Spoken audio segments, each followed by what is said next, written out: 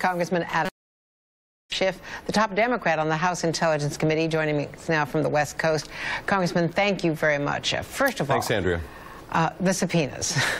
Now, the House, your committee, jointly announced with the Republican acting chair, or the chair who stepped in for Devin Nunes after he recused himself under pressure from the Russia investigation, you announced that you were investigating, that you were rather subpoenaing Michael Cohen, his law firm, as well as Michael Flynn, the former National Security Advisor, and his firm. So 4 subpoenas in all.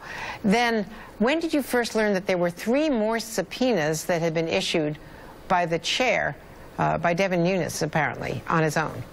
Well, there are 2 issues here. The first is Mr. Conaway and I have agreed that when we ask people to voluntarily cooperate and they don't, the strong presumption is we'll subpoena them, and Mr. Flynn and Mr. Cohen were not willing to cooperate, so we agreed to the approval of these subpoenas.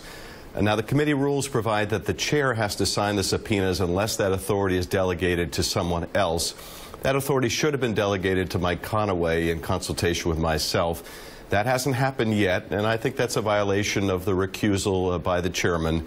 Much in the same way I thought the Attorney General's recusal should have covered whether he participated at all in the firing of the person leading the FBI investigation. So I think in both cases, commitments to recuse themselves have not been fully honored.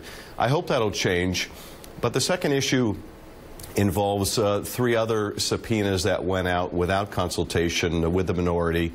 I only learned about this late the night before, and that's a problem. And these were sent out unilaterally by the chairman. And I think they're, part of the White House desire to shift attention away from the Russia probe and onto the issue of unmasking. But Mr. Conaway are determined not to lose our focus on the Russia investigation.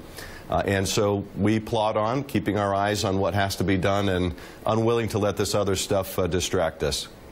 Well, he has the legal right to issue the subpoenas unilaterally, does he not? Or do you believe that his recusal actually in some way would restrict him? He claims that, or he hasn't said this, but clearly they're trying to say that the unmasking issue is a separate issue from the Russia investigation from which he recused himself.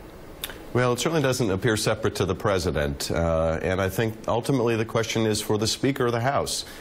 He has only designated 1 committee to be doing this investigation, and is this conduct that the Speaker approves of? It's ultimately his call.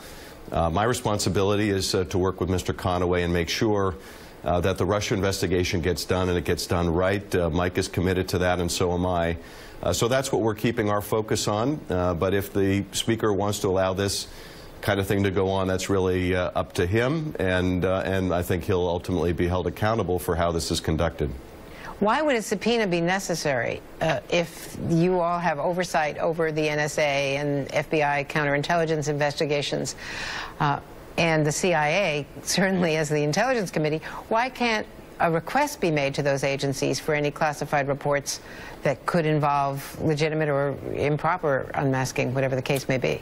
Well, indeed, I don't think they are necessary. I think the agencies are cooperating with us. I don't think they've demonstrated any intent to withhold information. So, apart from, I would imagine, the publicity surrounding the issuance of subpoenas, I don't really see the point. I think the Intelligence community and agencies are working in good faith with us as part of our ordinary oversight of issues of minimization. So I don't think they were necessary. But again, we weren't consulted. If the majority or the chair felt there was